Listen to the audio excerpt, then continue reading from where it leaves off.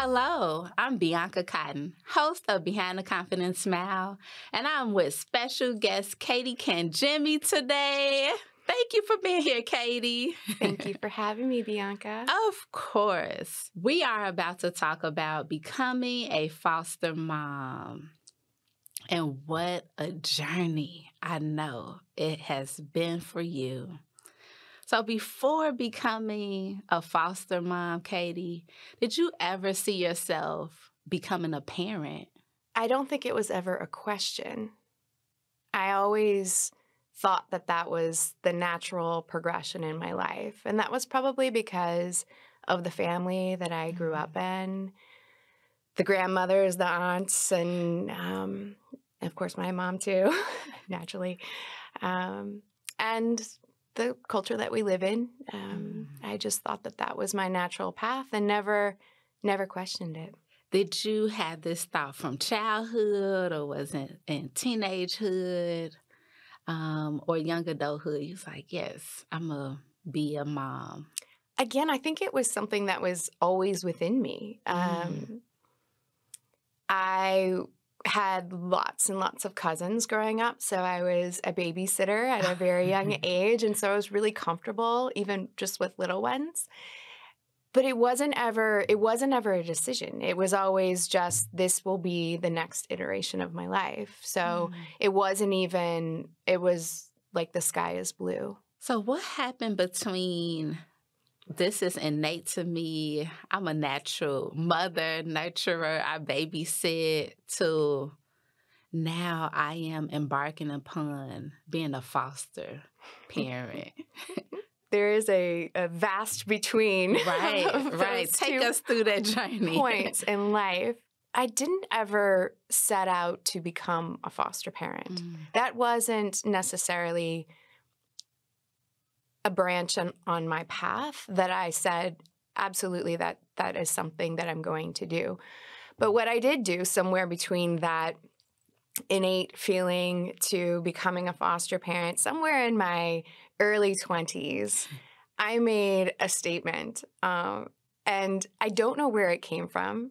I wouldn't doubt that it had a hint of selfishness or vanity associated with it. But I said that it wasn't important, it wasn't necessary to have a child that looked like me. I didn't have to have a biological child.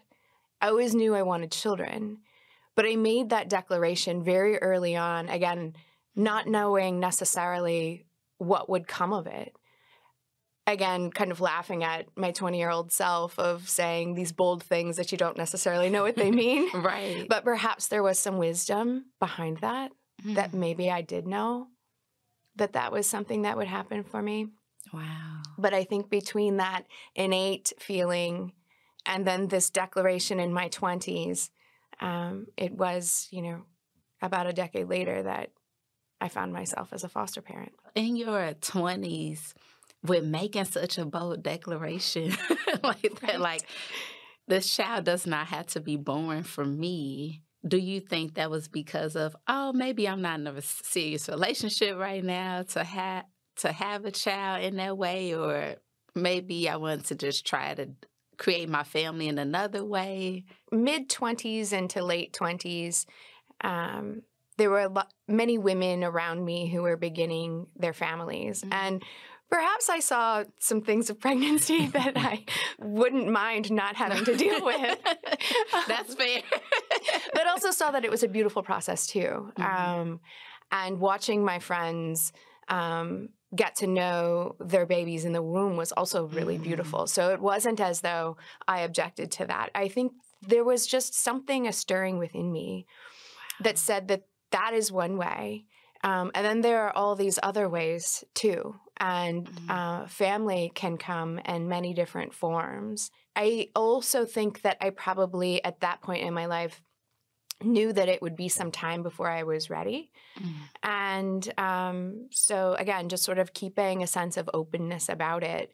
Beyond that bold declaration, Right. I didn't know. But I think I just started to open that door. And perhaps that was, I'd like to think it was probably wisdom beyond me, letting me know that a door had been opened that I would follow through later on in life. So let's fast forward, right? You said 10 years from that moment, just about. Probably, yeah. Because we've had conversations offline, before becoming a foster parent, you met Albert. So let's talk about how you met him before even being a part of his life and his village. I was in graduate school, and at that time, I was, like many graduate students, I had many jobs. Anything that I could do to help pay my rent while being in school. I was working as a researcher, a dog walker, a nanny. Oh, you did it all. I was doing it all.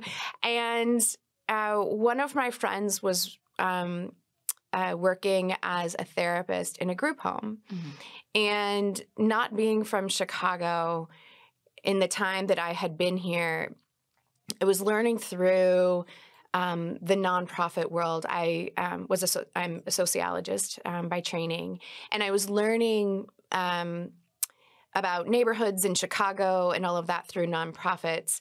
And it was a really, really great way to get to know the city, not having been from here.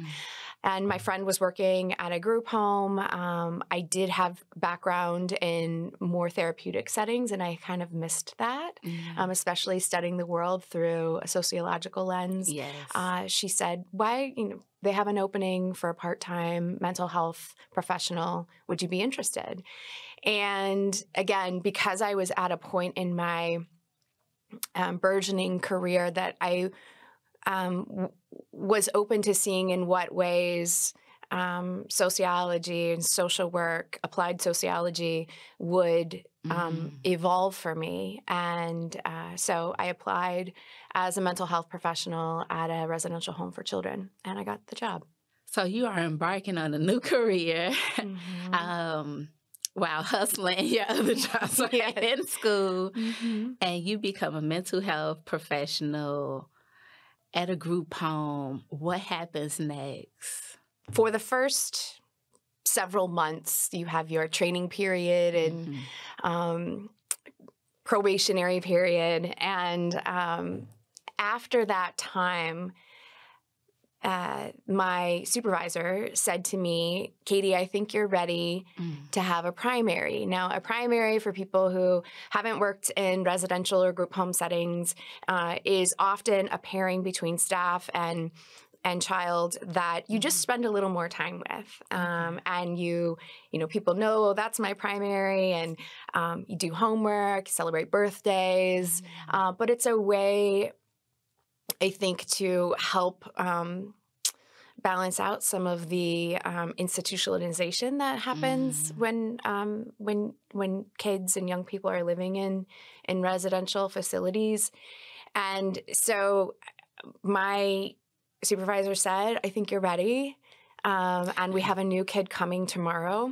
Oh, wow. And here's his file. And he handed me an abbreviated file. And at that, I remember the night specifically because I worked the 3 p.m. to 11 shift. And all the kids had gone to bed on our unit. And I read his file, and I met Albert the next day.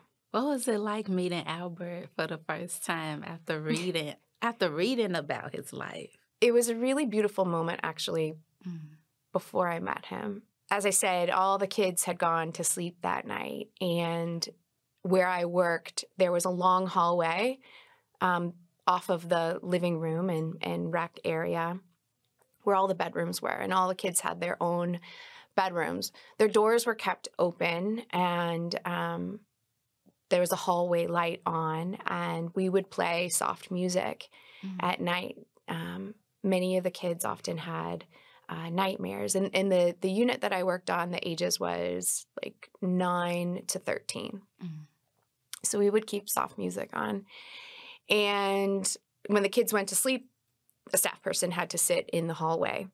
And on that particular night, I sat in the hallway in this just easy jazz music was playing, and we always decorated the doors when a new kid came to stay. And I had all the construction paper out, and I was cutting out the letters, "Welcome, Albert." And I just felt this wash of love come over me. And I didn't know what it was. I just knew that I already loved this child that I hadn't met yet. And it was a feeling that I hadn't ever had before. And I didn't think too much about it, Bianca. It wasn't that I was like, oh, that was something. It was just a feeling that I reflected upon over the years as my relationship with Albert blossomed. Yeah. Then I would reflect back. That was the beginning. So that was the night before. And then when I arrived to work the next day at 3, Albert had already arrived, and all the kids were in their rooms during transition period. So they had come home from school, and they had about 15 minutes just to kind of settle and get ready for snack and homework. And I was so excited because I knew Albert would be there. And I walked in, and my supervisor was like, he's here, he's in his room. And so I, skipped down to his room pretty much. And I opened up the door, and he was sitting on the floor, and he was taking apart his radio. All these parts were on the floor. And I opened up the door. "Hi, Albert. I'm Katie. It's so nice to meet you." And he just turned around, and he was like, "Okay." And I was like, "So," just asking him questions. I'm so excited. And he just turns back around and starts playing with his radio. And I was like, okay. In my head, I'm thinking, it's going to take a little bit more than what I thought. And I was like, well, okay, I will be out here, and I will see you when you come out for snack. And, not even talking back to me. And as I walk out the door, he was like, "Hey, lady." I was like, "Yeah." Okay. He was like, "You got any batteries?" And I was like, "Let me check." And I just remember walking out, and I was laughing because I was like, I am over the moon excited about him. And he has absolutely no use for me. And that was both funny, but an important lesson for me. What Albert shared with me later was how long it took him to trust me.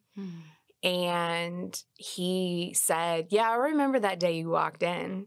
He was like, "You were so excited." He said, "You just had all this energy." He was like, "I wasn't even listening to what you were saying." He was like, "You were talking so fast." And he said, "But, to me, you were just another adult. And specifically, you were just another white lady." And I had already seen that so many times in my life.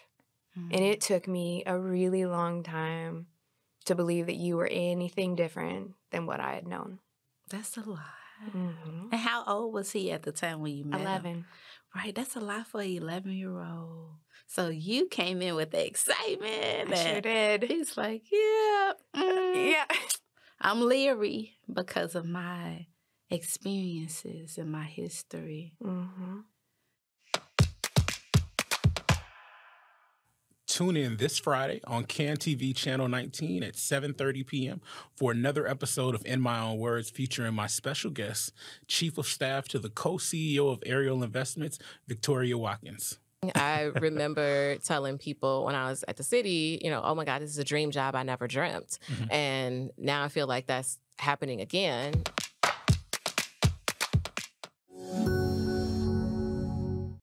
So without knowing that at the time, right, how did you cultivate a relationship with him? I just kept trying. I mean, anyone knows that, kids can be slow to trust any adult. I already knew, having, been working there, that the kids that came to that particular organization had been through a lot.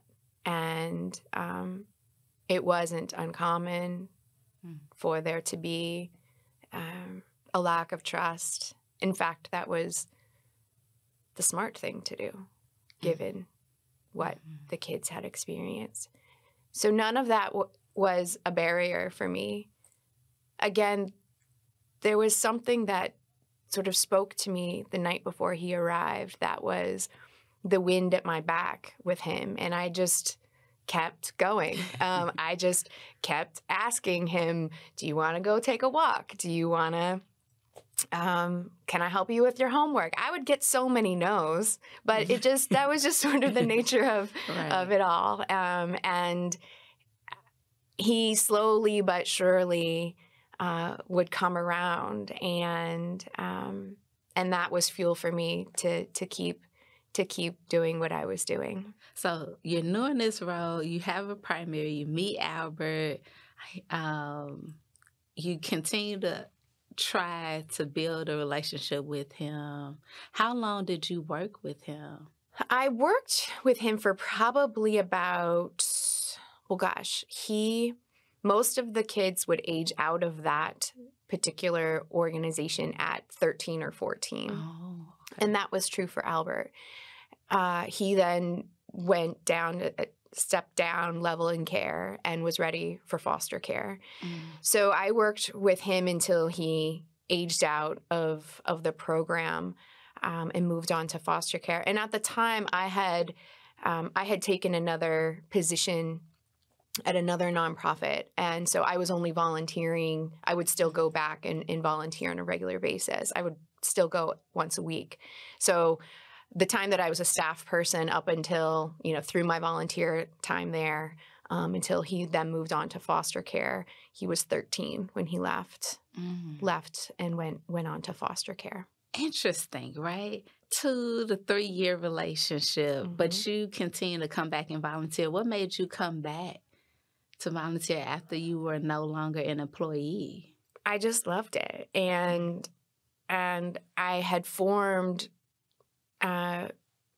relationships with the kids that were on our unit. And we saw many of them go on to foster care. Many of them would come back and visit, but it really was in many ways like a family. And though I made a professional decision to work at another nonprofit, I didn't want to just walk away.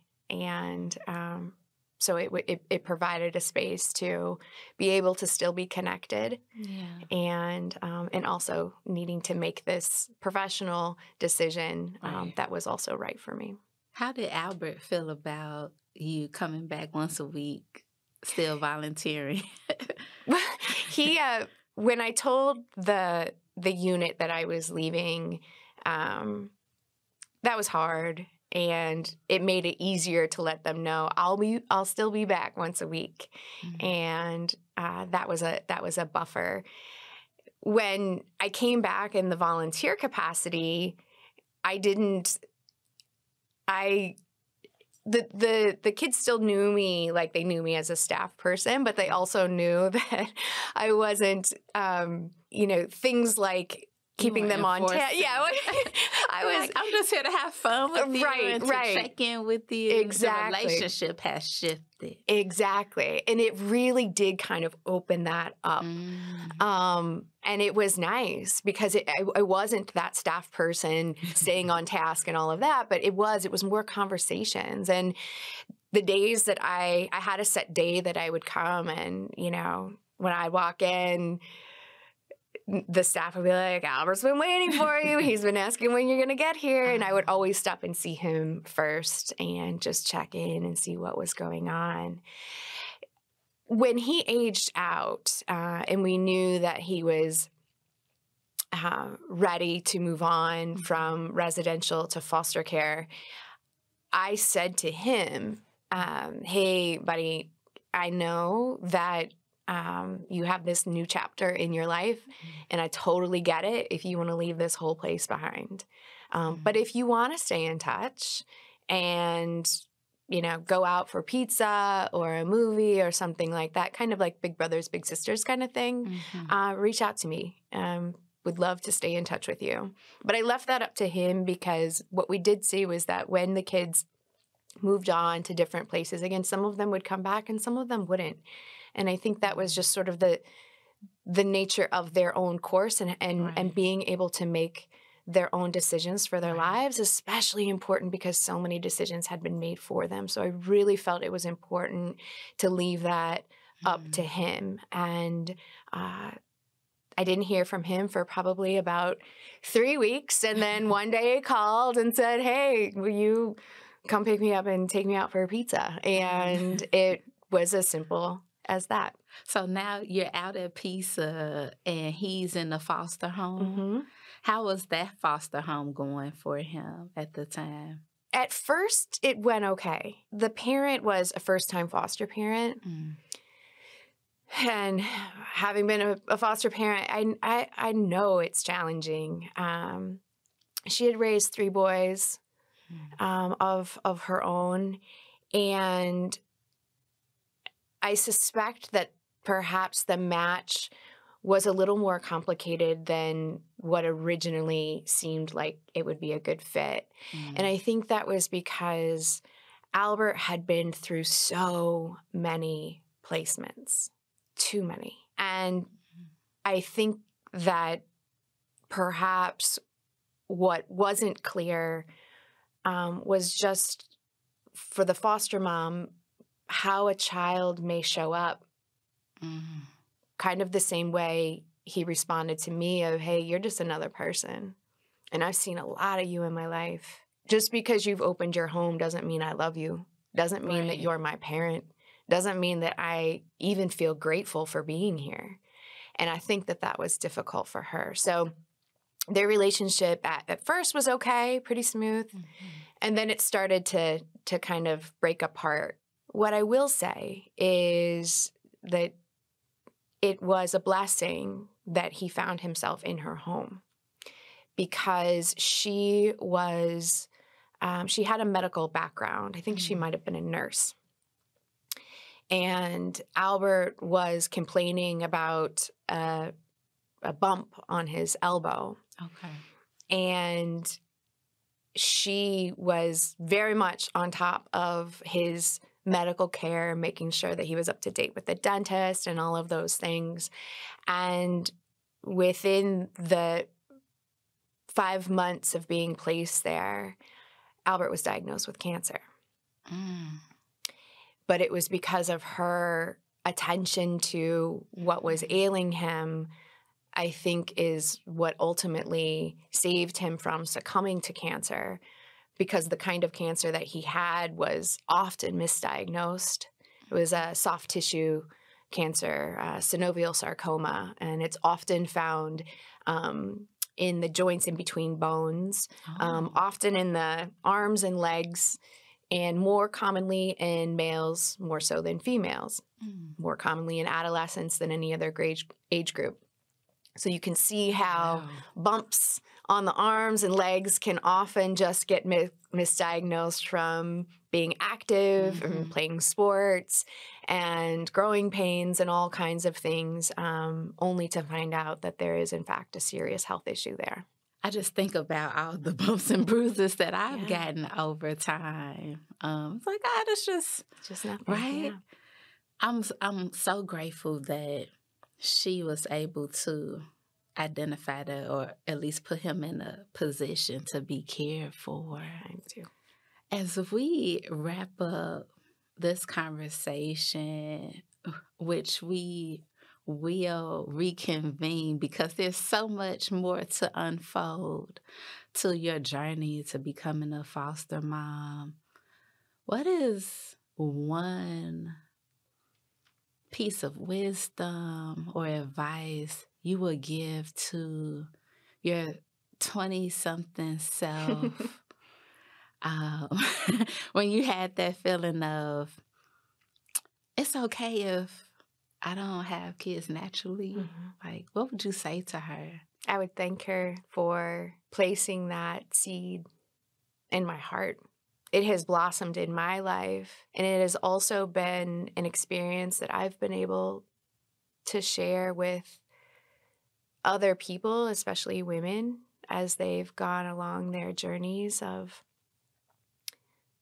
starting a family, growing a family, imagining family for themselves. And it was wisdom that I didn't know was absolutely right for me, but it has been a story that I have so happily shared with others because I do believe that's true. Family comes in so many different forms, and it can happen all throughout the life course. We just have to be open and accepting of however it shows up. That's a beautiful closing. Katie, thank you. Thank you for opening up one page of your book of life with us, and Albert's life with us, in your career journey, personal journey. Be back, you all, because the conversation will continue.